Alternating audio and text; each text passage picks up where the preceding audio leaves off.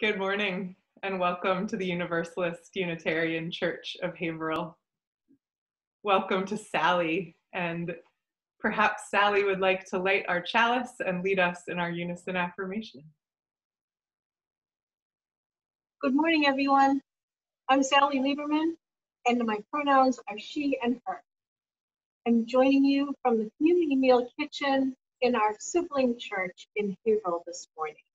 And I thank Holly Getz for lighting our chalice in Reading, and I'll light a chalice for us in our shared community with our friends in Haverhill, and ask you to join me in our chalice lighting words.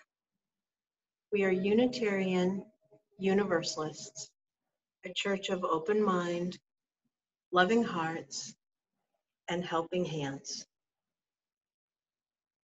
I'm here in the community meal kitchen where food is served most days of the week. Food and community to folks who come in from the neighborhood and from the city. We're making soup today that will be served in the drop-in center tomorrow morning. Thank you, Sally. I'm Clare Fortune-Ladd. I'm the Director of Religious Education here at UUCH. And this morning is extra special because Sally used to be the Director of Religious Education here at UUCH. I bet a bunch of you remember her well. And I forgot to say that my pronouns are she and her. So we are now going to tell an old folk tale that many of you know well, called Stone Soup. And I'll be telling the story while Sally makes real stone soup. Let's see what we have here. I wonder what this could be.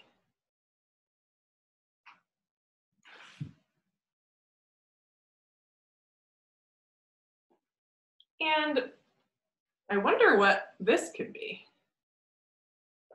It looks like a path leading somewhere, doesn't it?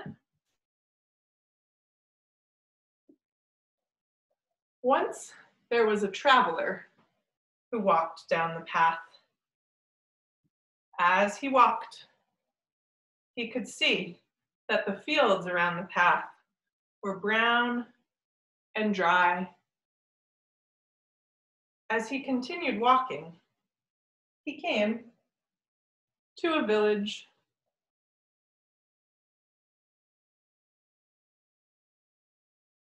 He noticed that no one was outside playing in this village.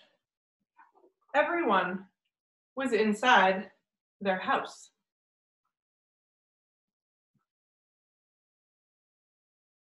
The traveler felt hungry, so he went to the first house and he asked if they had any food. The people in the first house said they did not have any food because the fields were brown and dry. So the traveler went to the next house and asked if the people inside had any food. The people said they did not have any food because the fields were brown and dry. And so the traveler went to the third house and asked if the people in the third house had any food, but they said they did not because the fields were brown and dry. And so the traveler went to the middle of town and said, "Good people, since you have no food to share, I will have to make stone soup." The people came out of their houses to see what the traveler was doing. He pulled a gigantic pot out of his bag and he lit a fire around it and he poured water into it.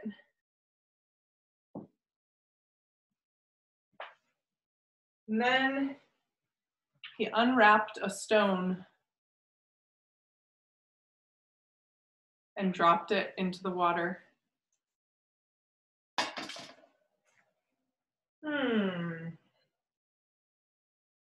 This stone soup would taste a lot better if we had some cabbage to put into it. One of the villagers said, I might have some cabbage at my house. So she went, and when she came back, she had a gigantic cabbage to put in the pot. Said the traveler, if only we had some carrots and potatoes. Another villager said, I think I have a carrot or two. And he came back with 3 orange carrots and put them into the pot. His neighbor found 2 potatoes and brought them to the center of the village to put in the pot. This is starting to smell really good, said the traveler. But you know, the best stone soup I've ever had some nice salt beef in it. And once we put the salt beef in, it was fit for royalty. And so, some of the villagers found some salt beef. And others came back from their houses with mushrooms.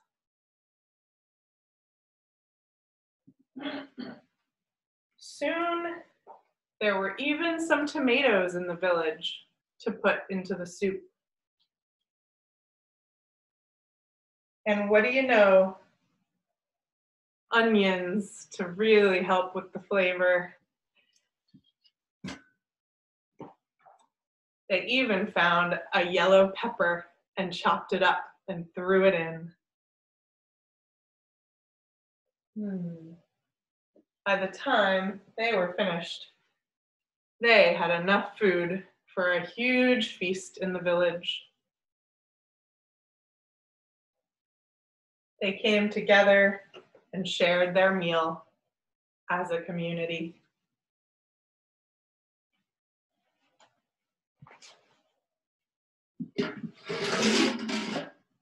I wonder where you are in this story.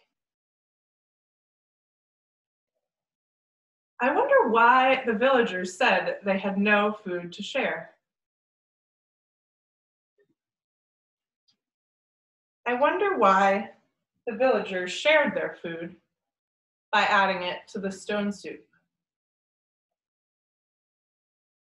I wonder where the spirit of love and mystery might be in this story.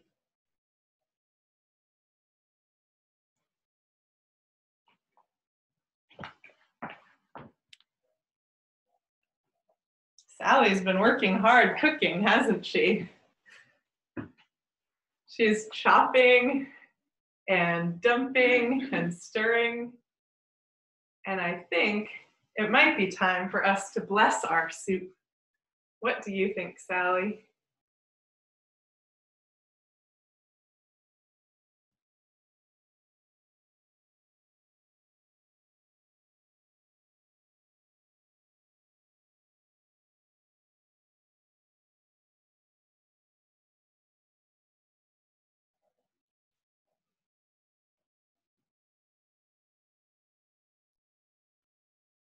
Joining together in community today, we have made soup with a stone in the center, a soup to be warmed and to feed hungry people, hungry souls tomorrow morning.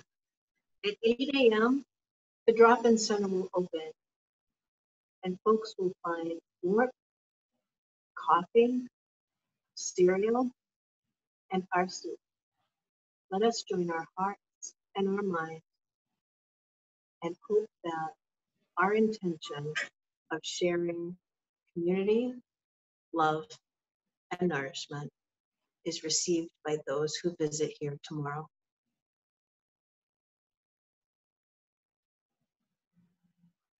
Blessed be and amen. Thank you, Sally, for being with us today. And thank you for extinguishing our chalice while we say our extinguishing words. We extinguish this flame, but not the light of truth, the warmth of community, or the fire of commitment. These we carry in our hearts until we are together again.